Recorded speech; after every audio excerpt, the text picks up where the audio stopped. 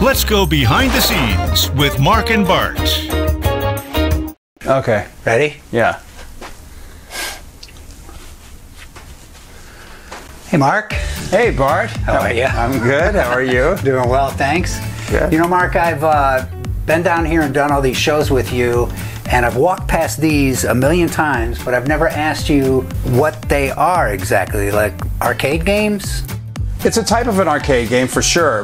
More specifically, they're called trade stimulators. Trade stimulators. Yes, it's an odd name, I know. They would be typically found at a bar or a drinking establishment in the early 1900s. So games like this, so this is probably what, Vegas? Mainly Vegas? The thought was that you would sit there longer and thus buy more drinks. Yeah, I don't need these to do that. I see that says 1 penny. These cost a penny to play? 1 penny is all it cost. Wow. With the hope that you would keep putting in your pennies. It says here a penny was worth 36 cents in 1900. I don't feel so bad spending all that money at the mall playing Pac-Man. Very, very cool. So these things still work? Amazingly, they all still work pretty well. Well, that's awesome. You mind showing us? I would love to show you. This one's called the PO Miniature Baseball World Champion game. It's really hard. You want to try it? Sure, I'll try it. Put the penny in.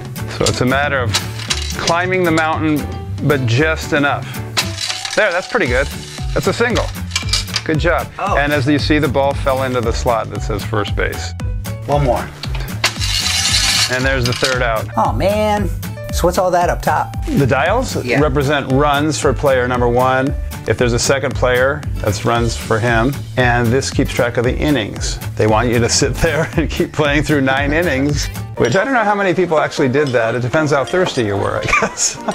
In the 50s, pinball machines would actually have runners circling the bases, which might be something good for a later episode.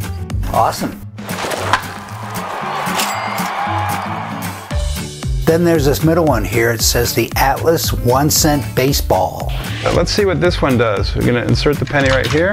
This time, with each shot requires a penny, so you get 3 balls for a penny on the first one. This one's a little more expensive to play. That was a triple. Probably went a little fast. You blink and you say, where's my money? Exactly. There's a home run. Hey, touch them all, Mark. So that little abacus thing down there is cool. Yeah, super cool. There's 3 rows. The first one tells you which runner's on base, and then the second one just simply states which inning it is. And then the last one, you keep track of the runs that you've scored. So beautiful, and it's like if machines could talk, right? Oh, look, this guy, I think this left fielder has a story or two. Ooh, ooh, ooh. Hey, Mr. Carter.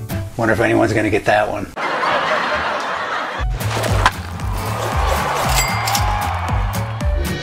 I love what they call this one, the play ball amusement machine. This one's a beauty. The catcher, you can see he's wearing the reeded shin guard, and he's not in a full squat. He's kind of in a 3/4 squat, which is what they did back then.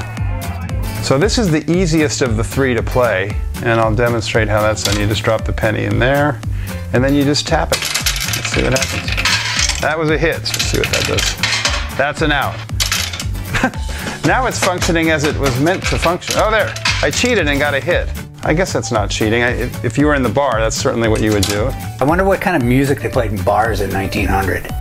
Anybody that knew has probably kicked the bucket by now. Yeah, probably just oldies, you know, like Rick Astley. God forbid, I hope not. So what's that little key there for?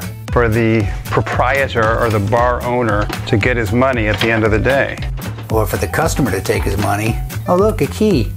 Next round's on me. Such great detail and such beautiful patina.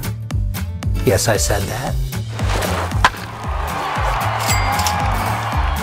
So these are so cool, Mark. Thanks so much for showing us. It's my pleasure. They're just as fun to look at as they are to play. Like me. Never gonna give you up.